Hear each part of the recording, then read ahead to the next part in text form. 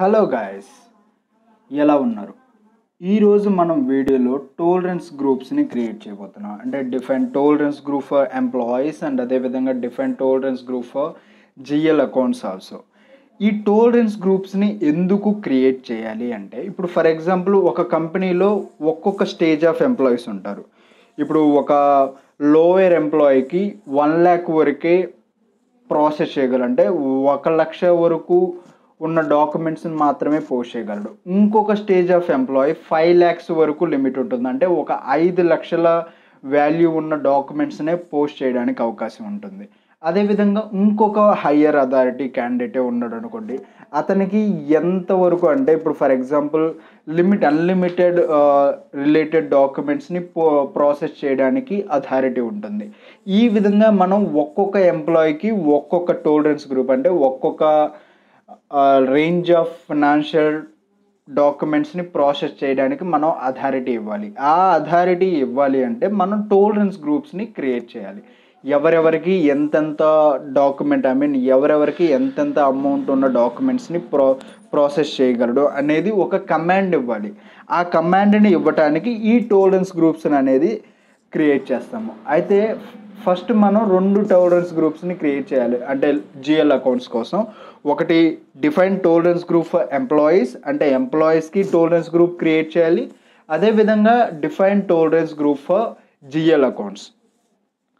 ఇప్పుడు ఫస్ట్ మనం define tolerance group for employees, అంటే ఎంప్లాయీస్కి టోలరెన్స్ గ్రూప్స్ క్రియేట్ చేస్తాం. ఎంప్లాయీస్కి టోలరెన్స్ గ్రూప్ క్రియేట్ చేయడానికి టీ కోడ్ వచ్చేసరికి OBA4 కనుక ఇక్కడ మనం ఎంటర్ చేసాము అంటే డైరెక్ట్గా టోలరెన్స్ గ్రూప్ క్రియేషన్కి వెళ్ళిపోతాం. ఇక్కడ చూసారా న్యూ ఎంట్రీస్ ఆప్షన్ ఉంది. సో న్యూ ఎంట్రీస్ క్లిక్ చేయండి. ఇక్కడ గ్రూప్ అనే ఆప్షన్ వదిలేయండి, ఎందుకంటే ఈ గ్రూప్ అనేది రియల్ టైం ప్రాజెక్ట్లో ఇస్తాము. ఇక్కడ ఇది డెమో సర్వర్ కాబట్టి ఈ డెమో సర్వర్లో మనం గ్రూప్ ఇవ్వాల్సిన అవసరం లేదు. జస్ట్ ఇక్కడ కంపెనీ కోడ్ వరకు ఇవ్వండి, TCSF అని. ఇక్కడ చూసారా అమౌంట్ ఫర్ డాక్యుమెంట్, అంటే ఎంత డాక్యుమెంట్ని ప్రాసెస్ చేయడానికి అవకాశం ఉంటుంది అనే కమాండ్ మనం ఇక్కడ ఇవ్వాలి. సో ఇక్కడ వచ్చేసరికి 99 అని ఇస్తున్నాను, అంటే అన్లిమిటెడ్ రేంజ్ ఆఫ్ అమౌంట్ ఇస్తున్నాను.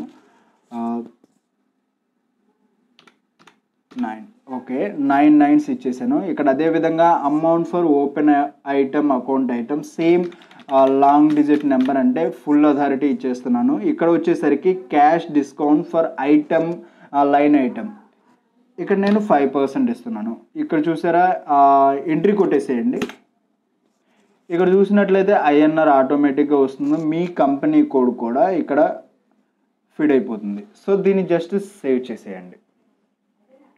ఇక్కడ చూసారా నేను ట్రాన్స్పోర్టేషన్ రిక్వెస్ట్ మొత్తానికి ఒకటే ట్రాన్స్పోర్టేషన్ రిక్వెస్ట్ ఇస్తున్నాను, ఎందుకంటే ఎంటర్ప్రైజ్ స్ట్రక్చర్కి సంబంధించి మొత్తం డేటా ఒకే ట్రాన్స్పోర్టేషన్ రిక్వెస్ట్లో కనుక సేవ్ చేస్తే ఇది ప్రొడక్షన్ క్లయింట్కి మూవ్ చేయడానికి చాలా ఉపయోగపడుతుంది. సో నేను అందుకనే ఒకే ట్రాన్స్పోర్టేషన్ రిక్వెస్ట్లో మొత్తం డేటాని సేవ్ చేస్తున్నాను. ఇక్కడ క్లిక్ ఆప్షన్ని క్లిక్ చేయండి, లేదంటే ఎంటర్ చేసేయండి. ఇక్కడ డేటా వాస్ సేవ్డ్ అని వచ్చింది. అంటే ఇక్కడ మనం ఒక టోలరెన్స్ గ్రూప్ని క్రియేట్ చేసేసాం. అంటే ఆ టోలరెన్స్ గ్రూప్ వచ్చేసరికి ఓన్లీ ఫర్ ఎంప్లాయీస్. ఇప్పుడు మనం టోలరెన్స్ గ్రూప్ని జనరల్ లెడ్జర్ అకౌంట్స్కి కూడా క్రియేట్ చేయాలి. దానికి టీ కోడ్ వచ్చేసరికి OBA0.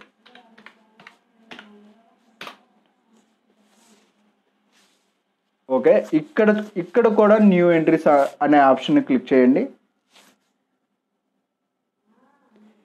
ఇది జస్ట్ డెమో సర్వర్ కాబట్టి గ్రూప్ మనం క్రియేట్ చేయట్లేదు, జస్ట్ మనం కంపెనీ కోడ్ను మాత్రమే ఎంటర్ చేస్తున్నాం. ఇక్కడ ఎంటర్ చేసేయండి, అదేవిధంగా సేవ్ చేసేయండి. సో ఇక్కడ చూసారు కదా మనం టోలరెన్స్ గ్రూప్స్ని ఏ విధంగా క్రియేట్ చేస్తాము అనే ప్రాసెస్ని ఈ వీడియోలో మనం తెలుసుకుందాం. అదేవిధంగా ఈ వీడియో కనుక మీకు నచ్చినట్లయితే టెక్ యూనివర్సిటీ ఆఫ్ తెలుగు ఛానల్ని సబ్స్క్రైబ్ చేయండి. అదేవిధంగా మీ SAP ఫ్రెండ్స్కి షేర్ చేయండి. Sharing is caring. Thank you so much.